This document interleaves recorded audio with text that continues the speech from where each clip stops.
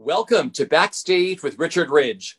Academy Award winner Aaron Sorkin's brilliant adaptation of Harper Lee's Pulitzer Prize-winning masterpiece, To Kill a Mockingbird, which is directed by Bartlett Sher, is not only returning to Broadway, but is getting ready to kick off a national tour this March featuring a glorious cast led by my two guests. Please say hello to Richard Thomas and Jacqueline Williams.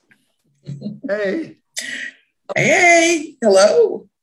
First off, how are the two of you and where are the two of you? Jacqueline, I'll start with you.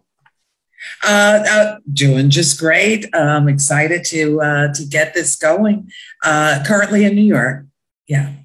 Beautiful. Richard, where are you and how are you, my friend? I am, just as Jacqueline says, doing well in New York, ready to shuffle off to Buffalo. That's your first stop, right? Yep.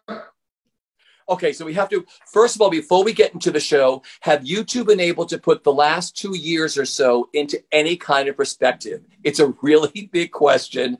Jacqueline, I'll start with you. Well, I don't know how well I've been able to put it in perspective, because it's just been a busy 2 years of trying to survive and stay as healthy, as possible, and stay as prayerful and as positive as possible. To have us finally all be able, one, to still be here and come together, has been really a great blessing and quite joyful, and we're taking all the measures to, stay healthy and continue forward so that we can, share this beautiful and needed story.